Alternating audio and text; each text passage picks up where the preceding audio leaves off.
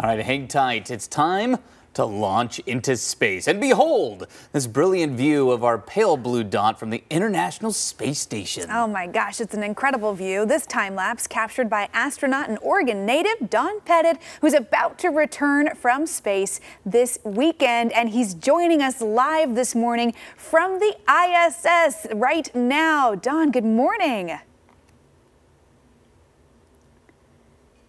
Good morning, Emily. Good morning, Travis. How are you folks doing there in good old Oregon? I'm feeling very weighted down by gravity. Yeah, I'm really feeling it at the moment. Feeling a little heavier than you these days. Well, Don, this is your 4th trip into space, so tell us about your current mission and what it has been like.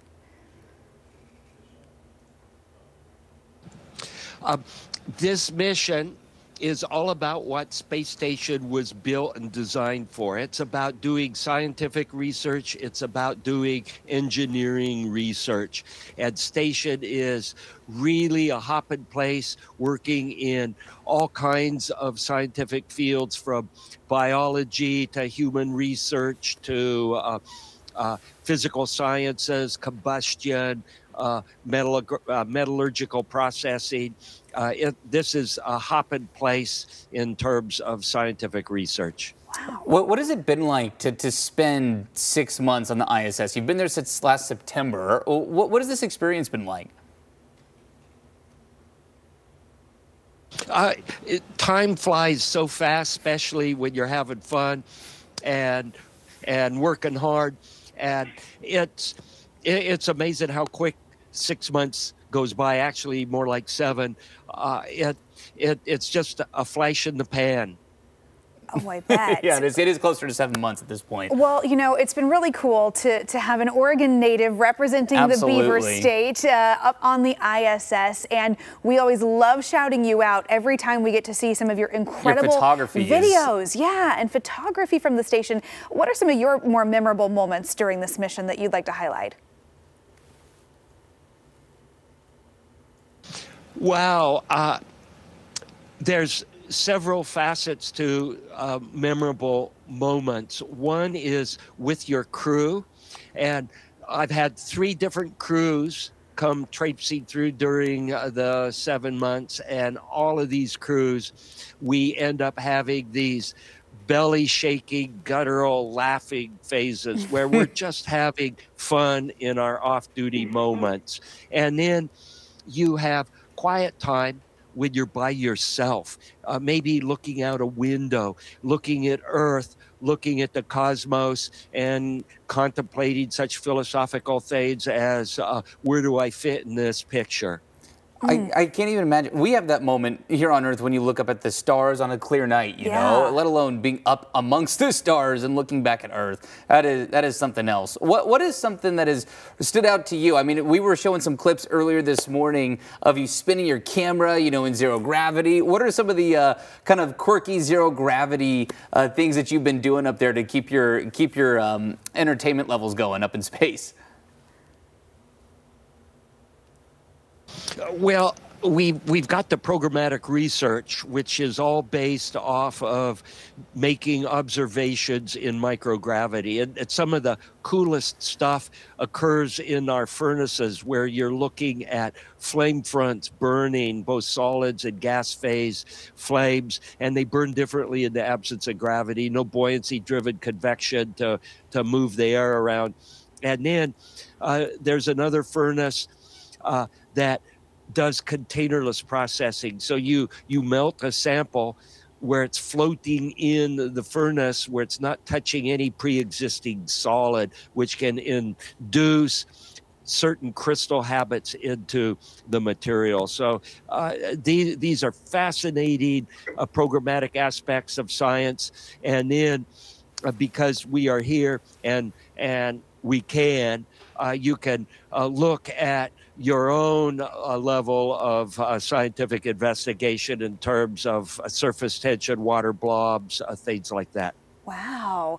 Well, Don, it's interesting. You have been on the space station at a time when it's been making lots of news. You know, we just saw the return of astronauts Sunny Williams and Butch Wilmore. Give us some insight into what time was like with their unexpectedly extended stay. Were spirits high on the ISS? Well, you have to remember that space is a frontier. It's a wilderness, and when you go into a wilderness, you know, things don't run like clockwork, and you can't count on a train schedule to be on time. So when you go to space, you have to accommodate the fact that this is not going on a tour on a cruise ship. This is something where you're going, where human physiological entities were not innately meant to be, and we need to take machines here to keep us alive and move us around and do meaningful things. So it truly is exploring a frontier, and that doesn't work on a normal clock. Sure. Yeah. I know we got to let you go here, but before we do, I have to ask, what are you looking forward to when you get back down to Earth? What is that first thing you're going to do? Okay, well, the very first thing I'm going to do when I get to Earth will probably be empty the contents of my stomach out the way it wasn't meant to go. Oh. and I see that. All that training couldn't prepare you for that re-entry.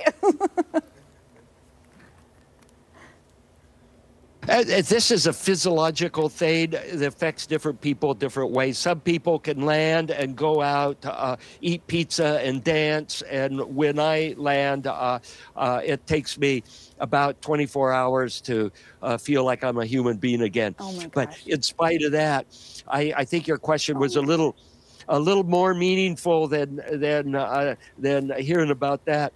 Of course, you want to see your family and your loved ones. But the thing I miss most from Earth that we do not have up here, and that's running water, a sink, and a drain. Oh. And you think about it, none of that stuff works up here because it requires gravity.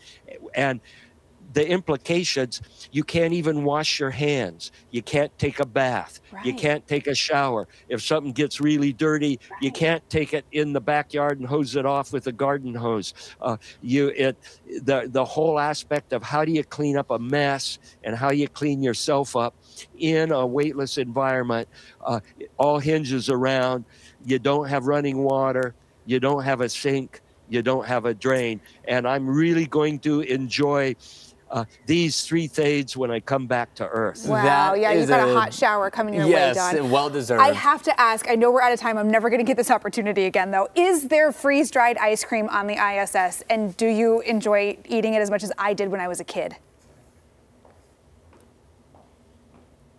Okay, what I've heard is the freeze-dried ice cream was only flown on a couple of shuttle missions, and it's no longer on any of the flight menu items. And the reason I was told is that freeze-dried ice cream, when you bite into it, makes hundreds of little tiny crumbs. Oh. And in weightlessness, they float all over.